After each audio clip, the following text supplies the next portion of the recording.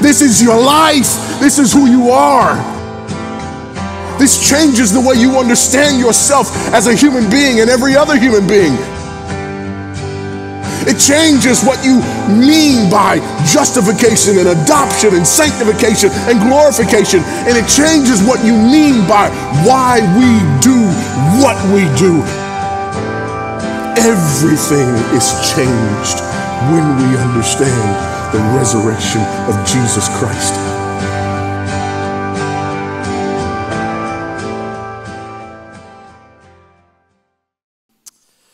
Well, good morning. How are we doing? I'm Russ. I get the honor of being the senior pastor here at Res. If it's your first time or if I've not met you, I'd love to meet you. I'm glad you're here today. This is called Real Christian Sunday or Real Seeker Sunday. You may not be a Christian, but you take away an hour of sleep and you find out who really loves Jesus. Some of you are single and you've been eyeing a single person in the church for a while and you're wondering, are they a woman of God or a man of God? If they're here today, probably are a woman or a man of God. If they're not, you're probably mistaken. Probably want to say no to that. I'm just kidding. We are excited that you're here. For a lot of people, you got to have the perfect conditions to come to church. You truly are the brave, the few, the proud, the real followers of Jesus, not the Marines. But, you know, we're just honored that you're here with us. We're starting in the second week of a series called The Remnant. And we're looking at this passage in 1 Corinthians chapter 15. If you have your Bible, you can turn there. We're going to start there, and then like we did last week, we'll go to several other texts outside of the Bible here. Paul has given a succinct presentation of the gospel in 1 Corinthians chapter 15. A reminder. He says, I remind you of what I also received, that Jesus died for our sins in accordance with the Scriptures. He was buried and he was raised in accordance with the Scriptures. And then he appeared to Cephas and to the 12. And so he starts rattling off these names. And so he talks about the message of the gospel, that because of our sin, there had to be payment.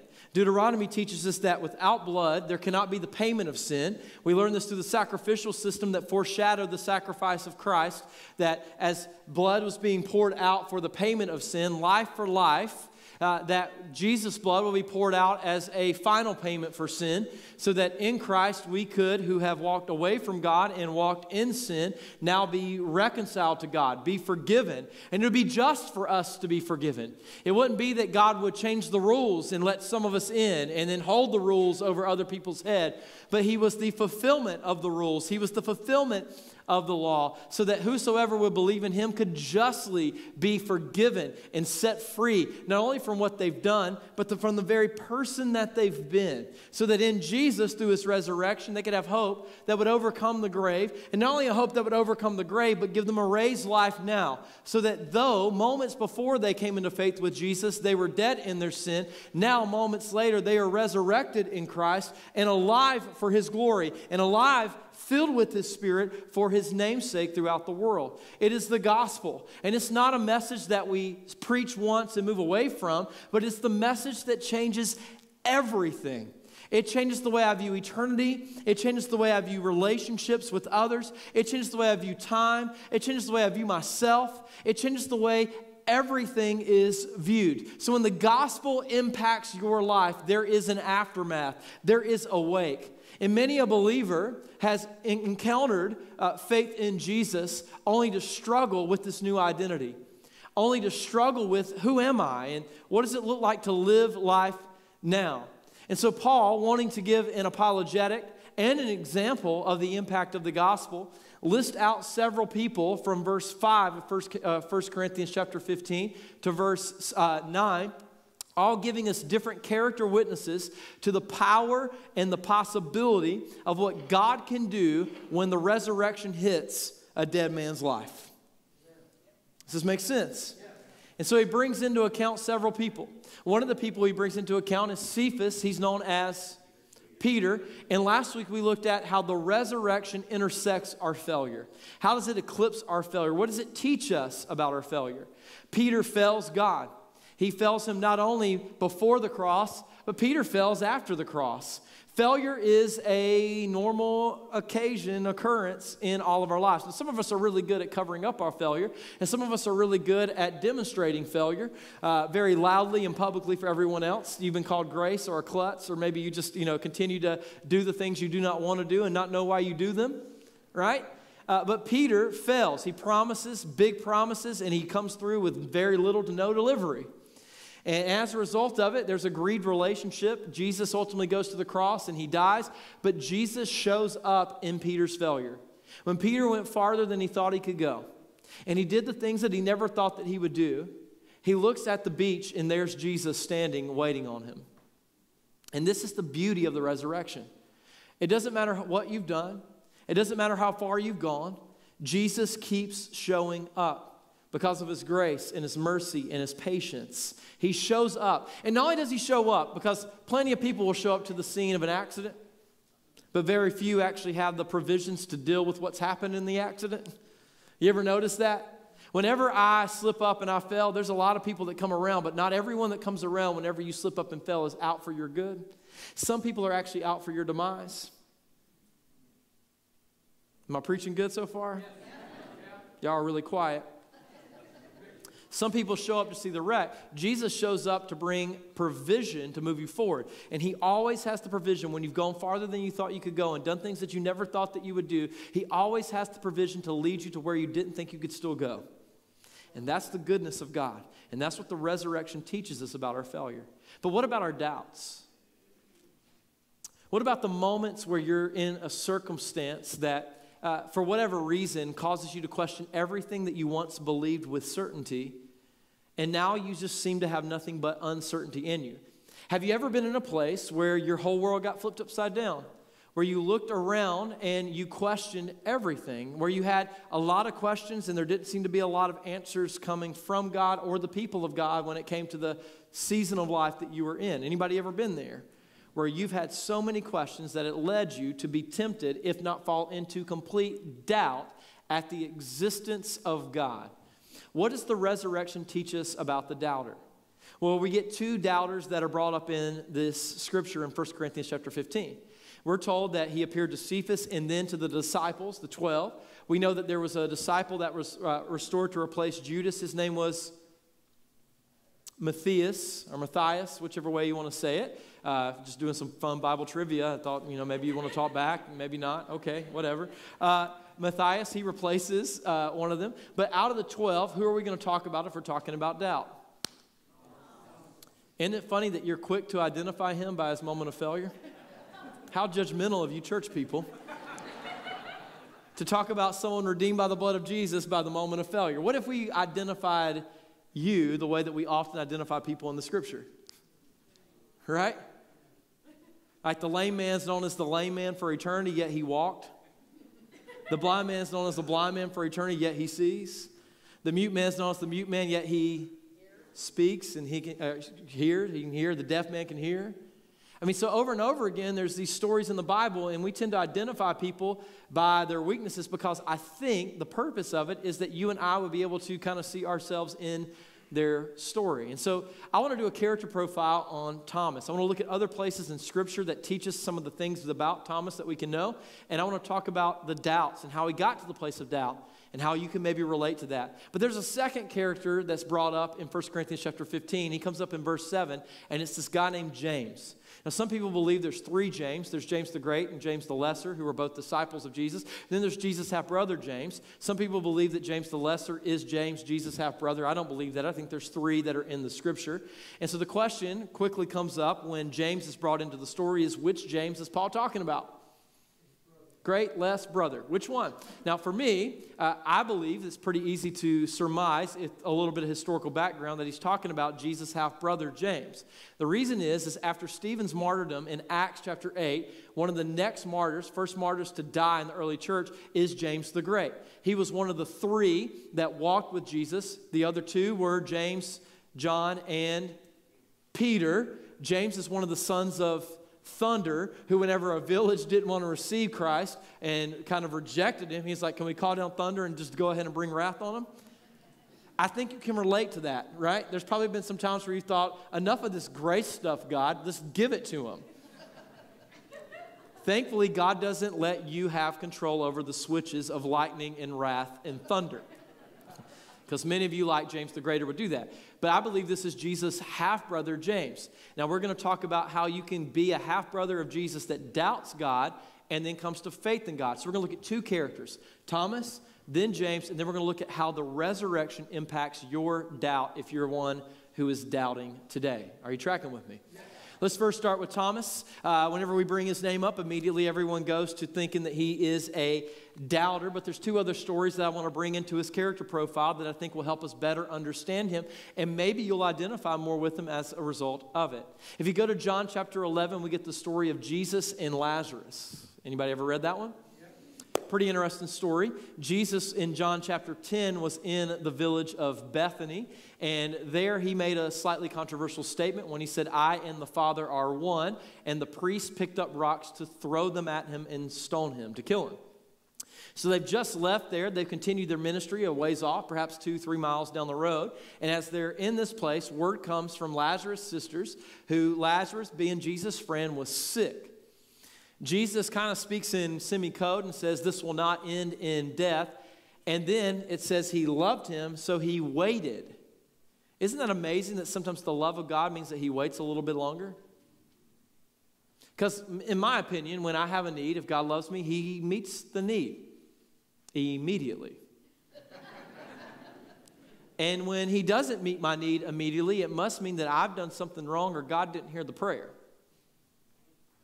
Now, I know I'm not the only one that thinks this way, because many of us think this way. We've all had moments in our life where we've thought about the fact that we've prayed prayers that were unanswered, and you haven't gotten to your Garth Brooks moment where you realize it's an unanswered prayer at the high school reunion because, you know, she ain't what she used to be, and neither are you. And you way out punted your cover. Some of y'all don't know what I'm talking about. It's a country song. Just don't even go there. It'll ruin you. You'll end up, stomping your foot at random times and looking for honky tonks to go to. It's a really bad, slippery path to go down. ADD kicked in right there. Nonetheless, what am I saying? I'm saying that there's times in life where we pray and we don't hear God and we think it's because God's mean. But what if I were to tell you that sometimes God's ultimate goal in suffering and pain and difficult seasons is that you would deepen in your dependency on God? So sometimes he waits so that you can grow in your faith instead of having the instant prayer as if he were some kind of genie that just stopped by and answered. What if I were to tell you that perhaps the silence right now that's going on in your life isn't because God hates you, it's because God loves you and he desires a greater thing for you. And as a result, he's allowing this season of pain to root so that he can eradicate it from the roots out of your life. If he medicated it, you would just simply move on, but your trust wouldn't deepen. But because he's waiting, he's giving you the opportunity for the roots to deepen so that on the other side of what he does in this, it can be a greater praise that comes for his glory out of you and a greater faith that you demonstrate in your trust and confidence in him because of what you went through. Does this make sense?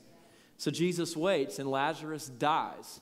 And then Jesus says, after he's dead, let's go now to Bethany. He's fallen asleep. The disciples don't get it. He says, no, he's died. We're going to go now back to Bethany. And all of the disciples chime up and they say, well, why would we go back there? He's already dead. Let them bury him and let's stay here. They want to kill you. This seems like a really bad idea.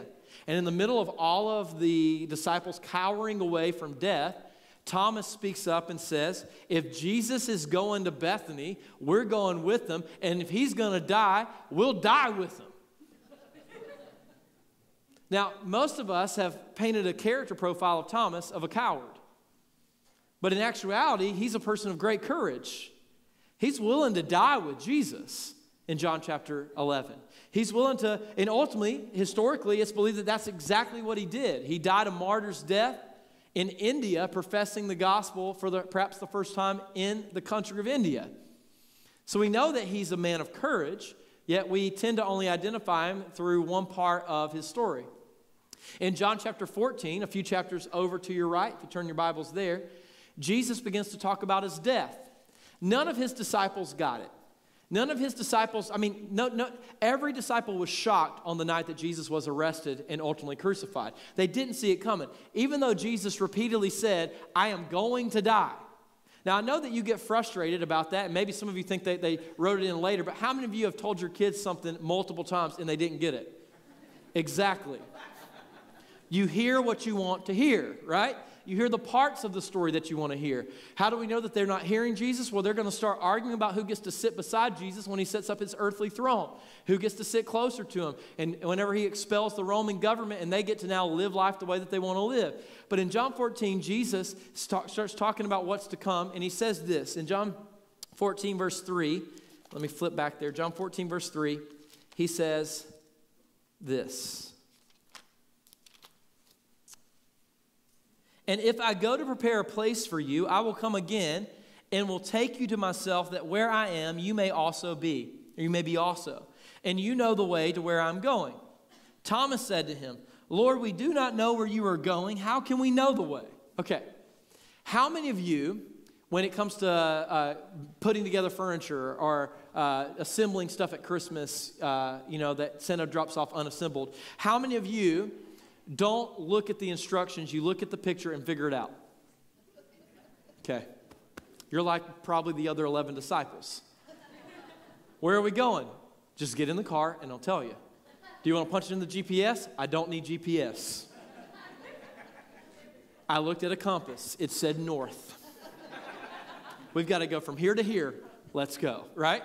There's a lot of us that are that way. Now, how many of you we're going to read the instructions, we're going to plug it into the GPS, we're going to plan out the vacation. What are we doing at 11 o'clock the first day of vacation? We're going scuba diving. What are we doing at 1:03? We're resting. And you get flustered when people don't stick to the plan. Anybody in here like that? Okay, you got different groups, different types of people. Off of the story of Lazarus, we can summarize from Thomas' character profile that he is a person of great courage. He's willing to die. In fact, I would submit to you that he's extremely loyal. He's extremely loyal. I think that's part of his character.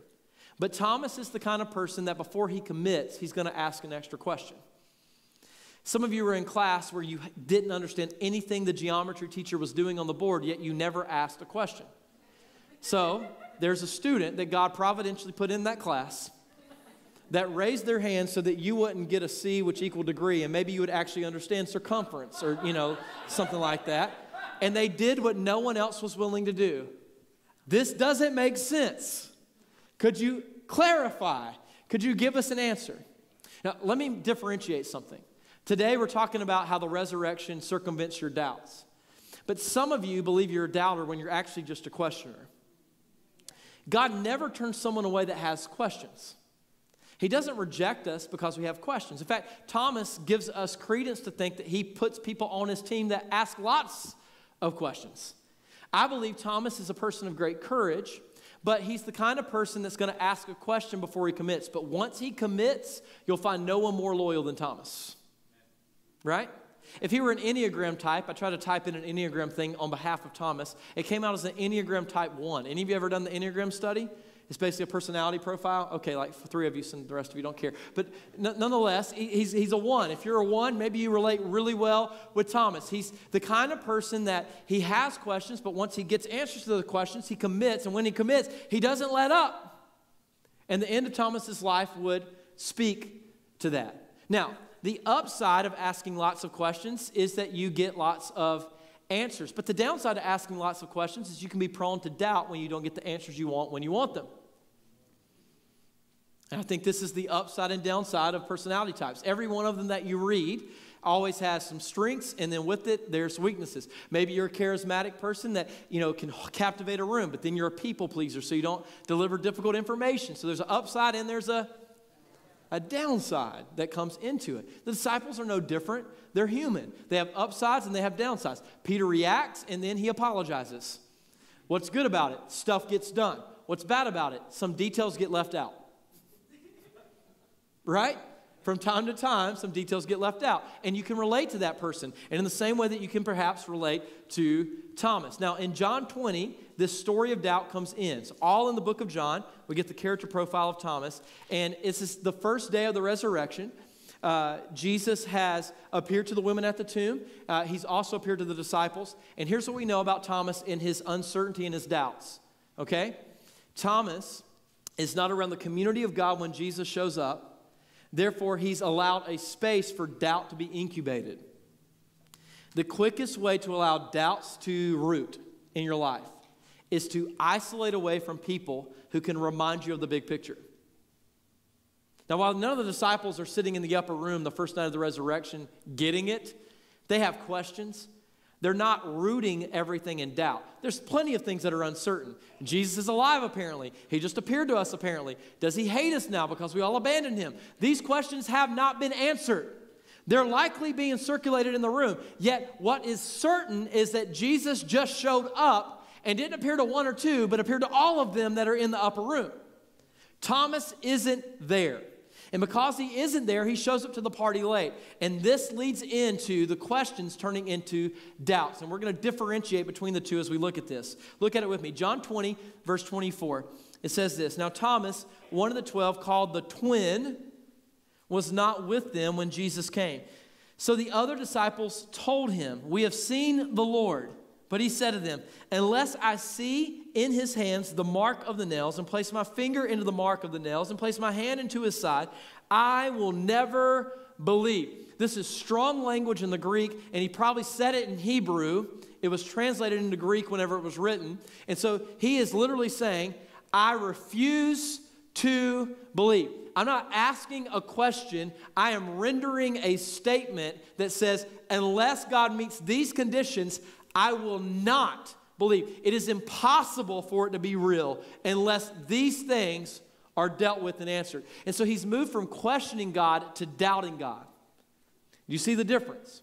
If I have a question, let me explain because none of you said yes. If I have a question, that means I come to you anticipating that there could be an answer or that you could have a solution to the thing that I'm coming to you about.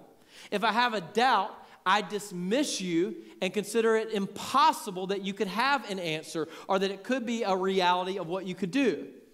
Thomas starts in John 14 asking questions. Where are you going? We don't know where you're going. In John 20, he says, it's impossible. Why? Because he's seen crucifixion.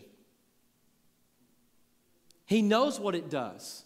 Now, we have no record of him actually being at the cross of Christ's crucifixion, but he's grown up in a Roman-occupied country. Around 5 A.D., there was an uprising in Jerusalem.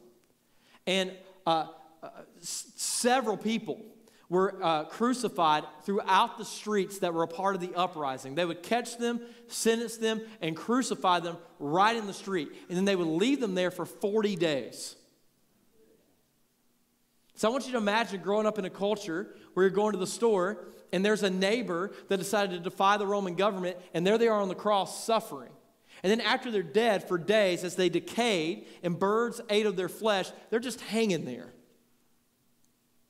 When you hear Jesus was crucified, are you thinking 3 days later he's walking around eating, appearing, and talking? No, it seems impossible. Now, we've already talked about last week the hand of providence. And God throughout Scripture providentially moves in several texts, meaning like the story of Ruth. We never see God like step in and do a miracle, but providentially he covers them, protects them, provides for them. He gives Ruth and Naomi passage back to the homeland. And whenever they get to where they're at, he provides a field for Ruth to glean in and a kinsman redeemer named Boaz that would ultimately redeem him. But we never see God step in and God says or God moves. But then you go back to Exodus and there's another thing about the way God moves in history and time. And sometimes he doesn't just providentially move. Sometimes he steps in and does amazing things. Sometimes he parts waters. Sometimes he leads us with a cloud of fire by night and the cloud of his presence by day. Sometimes you're in a desert place and he rains down manna. So there's the hand of miracles and there's the hand of providence. And God moves in both. And we often want God to be miraculous when we want him to be miraculous and providential when we want to still be able to do whatever we want to do. You ever notice that about yourself? We're peculiar people. We really are. We want it both ways, but just we want God to know which way, when we want it that way, at the right time that we need and want it, when we want it, immediately. Is that asking too much? right? And so we have this road of doubt that sets in with Thomas. And my point is simply, if you had seen what he had seen and you were struggling, you would probably be about in the same place, doubting whether or not God could. I mean, we've seen Jesus raise someone from the dead, but what about himself? I mean, he raised Lazarus, but he's in the tomb now. How's he coming out of the tomb? We've seen Lazarus raised from the dead because he died of a sickness, but of a crucifixion? I mean, that was the most brutal of deaths, the most painful of ways to go. The word excruciating literally means from the cross. You don't come back from that. So Thomas is in a position that because of what he has seen, he has now been put into a place of doubt. Maybe you can relate. Maybe you believed, but then you saw something so egregious in the world that it caused you to question everything. I mean, isn't this one of the most common human questions? How can God be good and so much suffering and evil exist? How can God be good and Holocaust have happened? How can God be good and there be people in countries that are dying of hunger? How can God be good and there's more slaves on the earth than there have been in the entirety of human history today than there were even back in the day? Have you not ever thought this, asked this question, or been brought to even the temptation of doubting the very existence of God because of those realities? I do want to submit to you when you bring these questions up that they're valid, that they're good things to ask, but they often point into moments of a huge story that's way bigger than any single one of them. We look at things that shape our world and our nation, but our nation hasn't always been around. And the story of God is bigger than a nation. It predates the nation, and should Jesus tarry, if our nation were to ever fall, it would continue in spite of the fall of our nation. It's bigger than a moment. However, usually in these injustice claims that we bring up against God, we shake our fist at God for not intervening in the moment. Now, what's peculiar about us, once again, is that we want God to intervene and stop people from exercising the volition he's given them. That's a big word for will. In that moment, yet we don't want God to violate our volition in our own lives and our own doing because we want to continue to live the way that we want to live. Now, we know clearly under Scripture that God is sovereign over all of time. He's written Genesis and Revelation, and we have beginning and we have the end.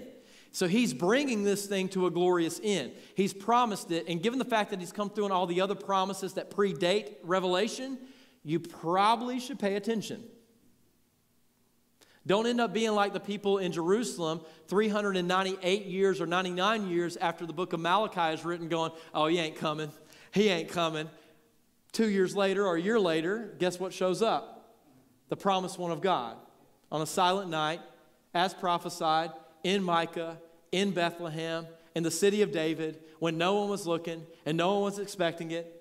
Took the king off course, and then the king tries to snuff out Jesus. But guess what? It was prophesied that he would grow up in Egypt. And so they run off back into Egypt, connecting the story of what Jesus came to do as the greater Moses to what he was going to do as he now came to live. Oh, I could go all day on this subject. This is a fun one. All prophesied, all called for, not known by the people that were experiencing the story as it was happening, but providentially they look back, and now we look back and see how it lined up and how it was called for in advance prophetically in the Old Testament. All I'm trying to say to you is if you want God to intervene here, yet you want God to not violate your volition here, you can't have it both ways. Now, God gave us the capacity under his sovereignty to choose to love him or to reject him. We all have chosen rejection. We all have, like sheep, gone away and walked away from him. That's scripture, not my opinion. So if you're mad at me, you're just mad at Isaiah. That's okay. It's God's word, right? We've all abandoned. We've all walked away. God gives us common grace. What is common grace? Common grace means you don't immediately get what you deserve most of the time. You sin and you don't die. Congratulations, that's common grace. It's not saving grace. It means that God offers it to all of us. It's the only way any of us have the opportunity to observe, to fail, to learn, to come to the understanding of our need of a Savior. And so God gives us the opportunity to choose to love him or reject him within his sovereignty. He gives you a will. None of you are going to stand before God at the end and be able to go, well, God made me sin. You made me do it. You just willed that I would sin. No, you're culpable for your sin. You chose to sin. The book of James says that do not look at God when you are tempted and blame him as if he caused you to fall into sin or he was the tempter of your sin. For God is not tempted by sin, but you, because of your flesh, are tempted, enticed by. You enjoy sin, and whenever you are tempted, sin then roots whenever you act on that temptation, and instead of trusting God, you trust in the flesh or you trust in your own ability to get what you lack or what you think you need in that moment. Therefore, you turn from God, and when you turn from God, you turn to sin. Let me be very clear. When it comes to the greatest of atrocities in the world, there is a story that stands over all of it that says no injustice reigns forever. This is how God can be good and injustice happen. Because everything's coming to his court. Some of y'all are afraid of Judge Joe Brown. Some of y'all are afraid of having to one day stand in front of some other judge or be on Night Court. Anybody remember that show? Or being in some different kind of court. God's going to have court with all of creation and all of history. And the reason God is good is he's going to bring everyone in the court, and they are going to get either by grace and the blood of Jesus what Jesus has earned or what they deserve.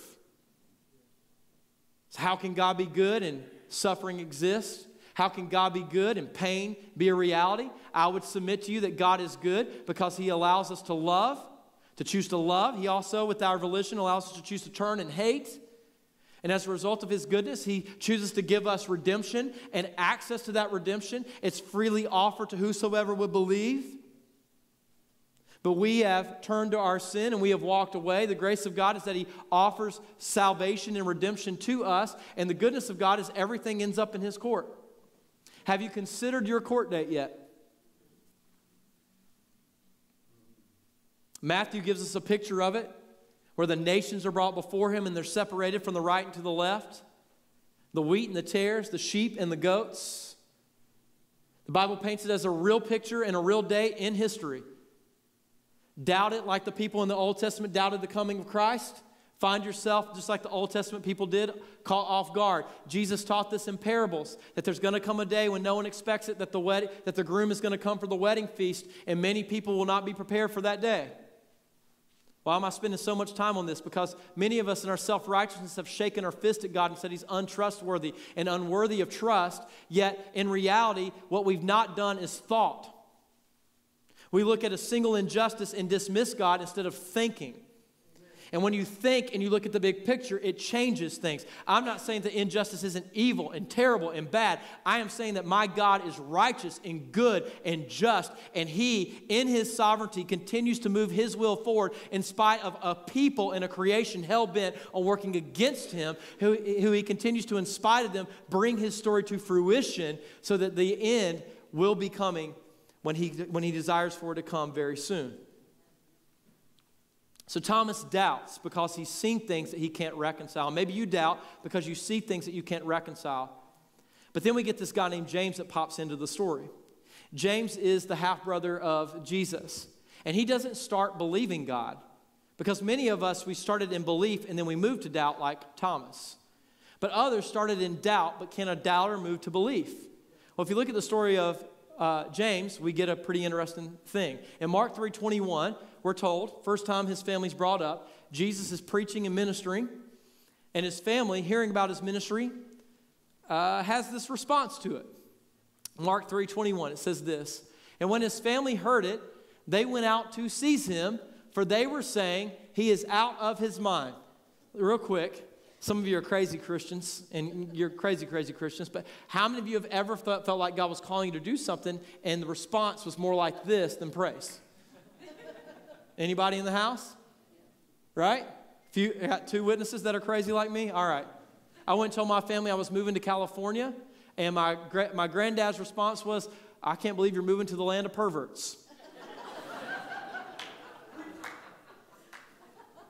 You've lost your mind. My friend Lee, who's one of our worship leaders at the church that moved out here with me, he told his dad that he was moving to California, and he said, I can't believe you're moving out there with all those crazy liberals. You're going to become a liberal. You're going to get piercings. You're going to lose your mind. I mean, completely lost it on him. Professes to be a follower of God. This is the things he said. I looked at my dad and said, I think God's calling me to go to California to start a church, to reach people that are far from God with the gospel of Jesus Christ. And he said, our family doesn't do that. Here's what I'm trying to say.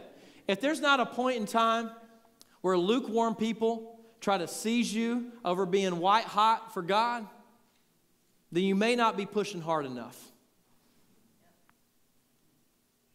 That was free.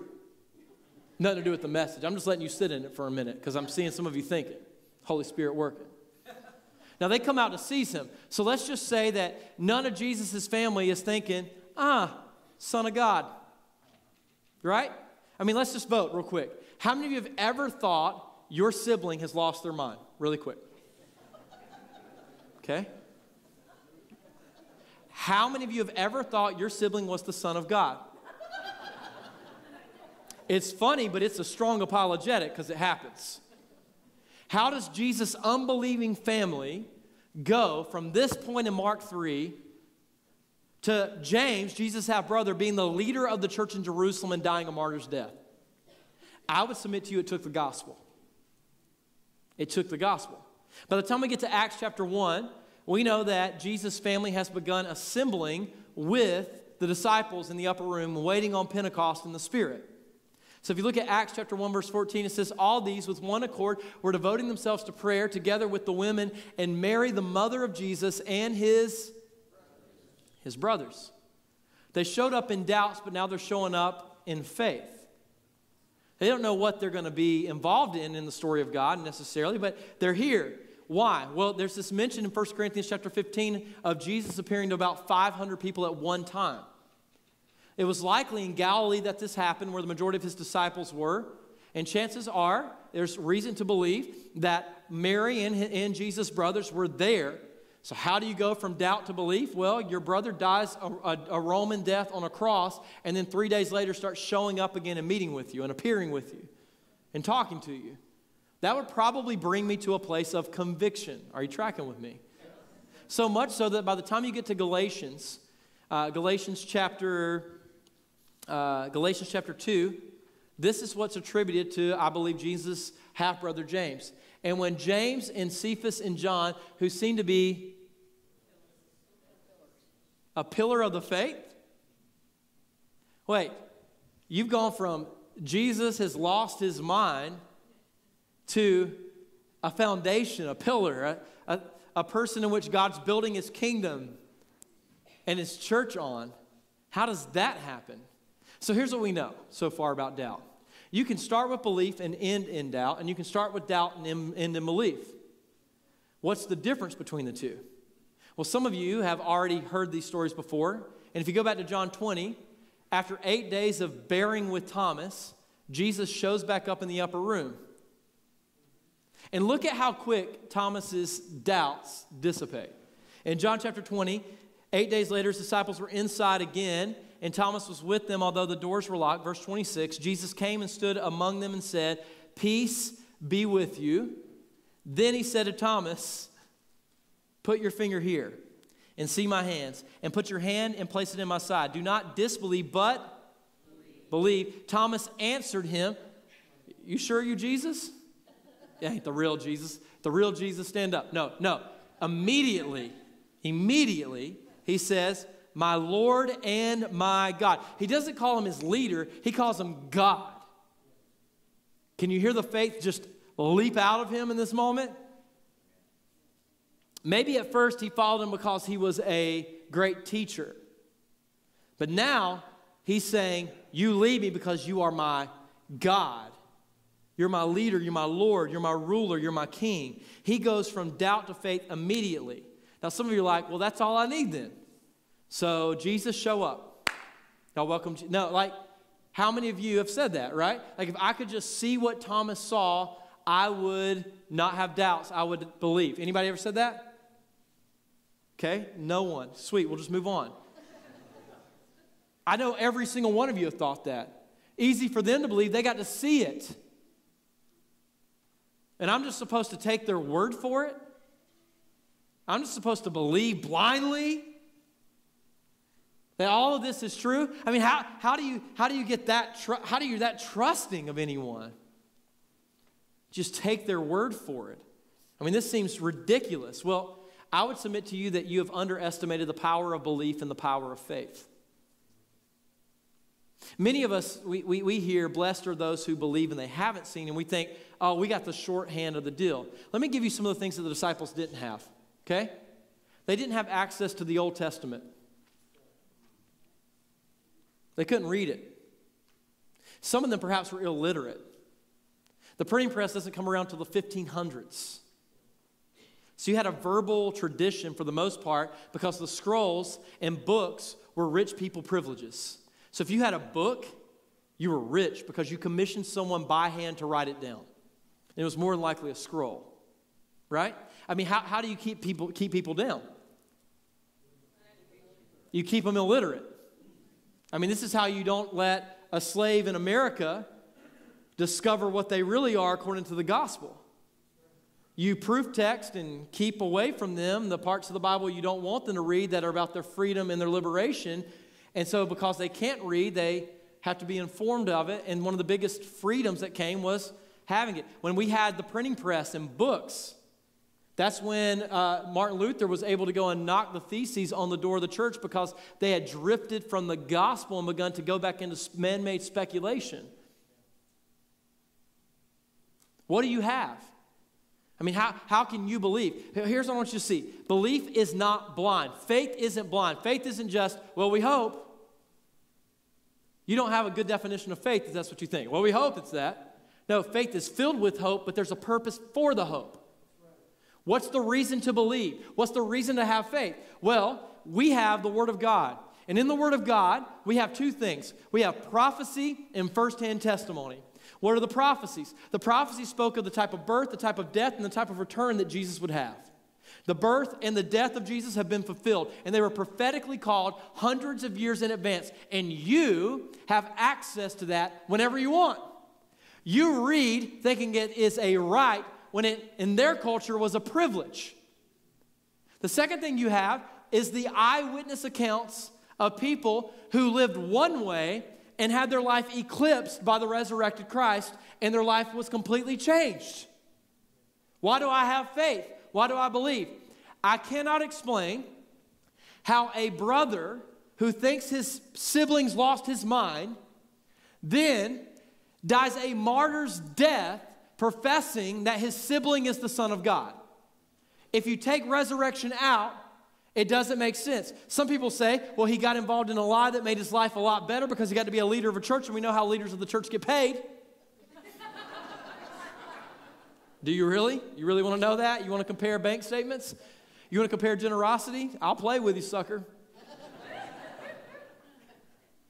The church of Jerusalem was broke. They suffered. It wasn't pleasant. If the lie was to benefit their comfort, they would have recanted it a long time ago.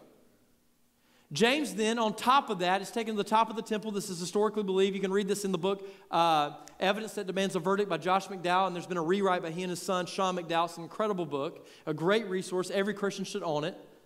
They take him to the top of the temple, and they shove him off the top of the temple because he wouldn't recant that Jesus was the Messiah. He falls, breaks both of his legs. They come down to him in his suffering. They say, recant. He refuses to recant, and then they kill him as he confesses Jesus as Lord. Explain that. Well, that's one guy. Well, let's bring up Thomas again. Historically, it's believed that after this interaction, he, on the basis of what he sees, goes on to India and dies a martyr's death professing the gospel to them. Many people believe he was put to death by the sword. How do you explain that? Or Peter, who's crucified upside down because he doesn't believe himself to be worthy to be crucified in the same manner as Jesus. Or the guy we're going to meet next week, Paul, who ultimately loses his head for the sake of the gospel. You see, we don't have belief that's based on nothing. We look at the evidence. You see, most of us take one philosophy class in college and we drop our faith.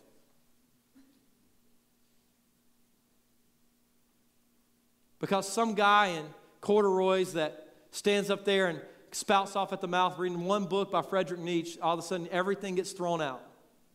And that's partly my fault. And our fault as pastors, because we have tickled your ears, because whenever we go deep sometimes you don't show up. Whenever we try and do sermons that explain the historical reliability of the Bible or the deeper things theologically that answer some of the questions, you don't want to know it. So because you want to remain a child and an adolescent in your faith, we cater to that instead of calling you to grow up so that you can be prepared to give an answer. So some of that's on me. That's why we spent 10 weeks last year on an entire series called Liar, Lunatic, or Lord, going on the historical reliability of the Bible, the role of men and women in the church, spending time answering these questions that come up as objections to the gospel. I had one guy at the end of that series, he came to me, he's an agnostic, and he said, I hate you, and I love you. And I said, well, thank you. And here's what he said. Here's what he said to me. He said, I hate you because you have an answer for all of my questions, yet there's other people that continue to repudiate what you say, so I don't know what to believe. I'm like, I can only take you so far. You never cross from death to life without a step of faith. You never cross from doubt to belief without a step of faith. It always involves a step of faith. No matter what evidence is there, even though there's more evidence for the reliability of the life of Jesus than there is for many of the people that we read about in our history books. And I can show you, yet you believe they existed. Even though there's more historical liability for this, it still doesn't mean you're going to believe. It doesn't mean you're going to cross over to faith. Oh, I love this discomfort. I love taking on the little college professor that read a couple of books and got a degree from a tech school and thinks that he's figured it all out and has no more questions in life. Oh, I have a field day. My question is not, is there evidence? My question is, do you understand the power of your faith? You are promised suffering and pain. The gospel doesn't eliminate hardship. Every disciple died a martyr's death but John. They boiled him alive and they couldn't kill him. You want to follow Jesus? Don't follow him because you think your life is going to be easy. Don't follow him because you think everything's going to be peachy. Don't follow him because you think everything's just going to work out and it's just going to be this easy thing. No, follow him because he's God. Follow him because he's Lord. Follow him because he's risen from the grave. Don't pursue a blessing from God. Follow him because you get relationship with God. That's why we follow. What does faith do in our doubt? Because there are going to be moments where you suffer and you go, is he really here? Has he forsaken me? Has he turned away? You've all had them. I remember having the first crisis of faith in 5th grade. My aunt got diagnosed with liver cancer. Her skin turned yellow. She suffered. We prayed for healing. We prayed that God would heal her over and over and over and over again. And then we changed the prayer because it didn't seem like healing was going to come for a physical healing here. So we started praying, God, take her. But he didn't take her. So God, you won't heal her, but you won't take her. What's going on? Would you just do something? So she suffered. And in her suffering, I remember as a 5th grader going, God can't be real. He must not be real. I mean, I remember the overwhelming doubt that consumed my mind in that moment. What does faith do in that moment for the believer? Faith takes what seems like it's everything, this moment of suffering, and it pulls you back to see that there's a bigger picture in everything. Faith, here's what it empowers you to do. It empowers you to understand that though there is suffering in this moment, God will not let it reign in eternity. Therefore, I can still believe because outside of this moment, there is a track record of faithfulness that God has demonstrated. A track record of him coming through where I did not anticipate him coming through. A track record of him being able to do what I did not think was still possible for him to do. And because he did it then, that track record gives me reason to believe, reason to have faith that in this moment that feels forsaken of God, that he's still here, that he's still present. You see, faith is not something that I have because I need to hold on to a weak religion or a weak faith. Faith is something that I have because it's how I overcome doubt in the moment. It's how we exercise it. So maybe you're here. Maybe you're in the place where you're like, God, it just doesn't feel like you're here. Maybe you're the kind of doubter where you're like, God, it's not that I don't believe you don't exist. It's that it seems like you work for those people, but I'm one of these people, and I just doubt that you care. And if you're there, I want to submit to you that the resurrection teaches us that this is why you've been given the history of God, the faithful track record of God, so that you can see the big picture whenever the mountain that you stand in front of seems to be all you can see. The second thing I want you to see is that, and I want to be very careful about how I enunciate this because I'm from the South, and so sometimes I under-enunciate things and people thought I said something different at 8 o'clock, is that doubters don't get put on the bench. God doesn't bench doubters. How do I know this? In Matthew chapter 28, some of you say, if God would show himself to me, I will believe. Here's the problem. He showed himself to a ton of people, and in Matthew 28, as he got ready to commission them with his commission, look at what it says. Matthew 28, verse 17, it says, they came to him in the place where he told them to come, and when they saw him, they worshiped him, but some doubted. Notice what it doesn't say in verse 18 or 19. It doesn't say, so God said to the doubters, how dare you sing and worship me when you still have questions? How dare you expect something from me when you still have doubts? No, there are people singing that right now have conviction that God is in control of everything, and there are people singing that are going, God, I need faith. I need you to help me. I need you to show me your providence, and I'm not sure how or where or what, but I'm still singing and I'm still praising because for some reason I believe you're still good and you're still God, even though I'm going through what I'm going through, even though I'm experiencing what I'm experiencing. God commissions doubters. Therefore, you don't have to sit on the sideline because you come up with a question or because a philosophy teacher raises an issue that causes you to question everything about your faith. You can continue to be in the community of God, worshiping God with your doubts, and continue to be used by God even as you're working it out. In fact, I would submit to you we would have a more powerful testimony and witness if we would be honest about the fact that there are some things in the way God does that we don't understand or comprehend on this side of eternity, and we're not trying to figure it out or put it up as a something God has to meet in order for us to move forward. I believe we've got to get back to understanding the difference between petition and a demand of God. We petition God, but we don't make demands of God. We petition God in that we bring our worry, we bring our pain, we bring our questions, but we don't have the right to demand that God move and meet our conditions. There's the word. We don't have, so some of us have conditioned that if God doesn't do what we want him to do, that we're not going to follow him, but we have been called to petition when we don't know what to do so that we can know what to do to follow him moving forward. And so simply put, God doesn't put doubters on the bench. And then finally, your dead ends, your doubts don't have to be dead ends. And this is what I would submit to you. Your doubts don't have to be dead ends. James doubted in Mark 3:21. It wasn't a dead end. Thomas doubted in John chapter 20. It wasn't a dead end. I was so lazy about my faith in college. If it wasn't simple and easy to understand, I would just assume it was babble. It didn't matter. I never took it upon myself to actually research and look deeper and dive deeper. I didn't understand that sometimes the question was to send me on dates with God to discover more about him, to learn more about him, to grow relationally with him. So how do you not let your doubts become dead ends? There's 3 things I would give you in it. If you're still taking notes, if you got any capacity left, you still hear the words coming out of my mouth. Is anything other than mere noise? Notice where Thomas is when his doubts grow. Right? He's not with the disciples.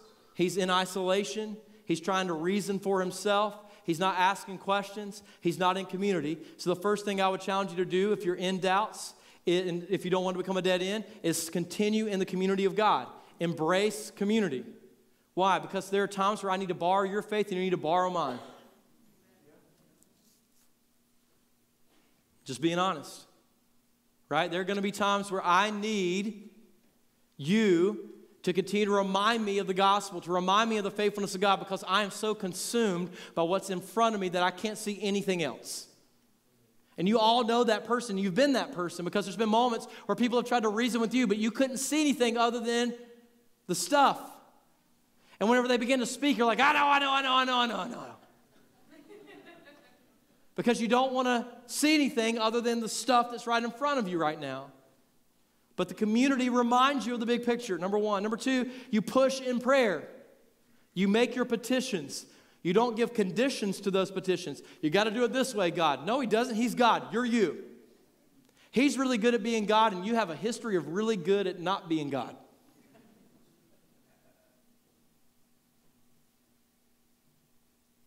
I know there's pain here. I know I'm talking about perhaps sin that was done to you that you're like, God, why not though there?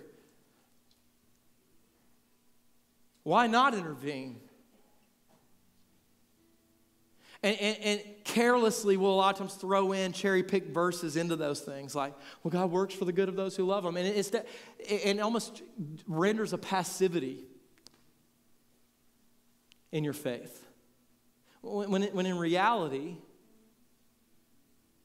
the beauty of what we have in Christ in every season is direct access to the throne room of God.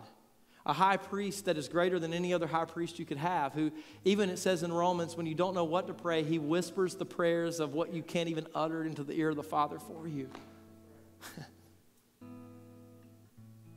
So some of you have doubts and you push away. And I'm saying no, when you have doubts, you pull in.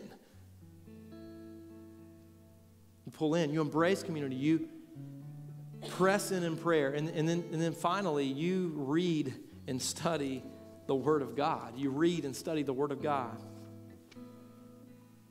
Why? Because this privilege, and I can't understate this privilege is not shared by the majority in this world. I mean, today, people are going to die trying to get this into someone else's hand. That's how deadly it is. The Quran doesn't get cut off in cultures. The teachings of Buddha doesn't get cut off in cultures. You can't get Bibles into certain parts of the culture, though. You know why? Because if they were to read it and know of the gospel of Jesus Christ and know that they don't have to climb the mountain to God, but God came for them.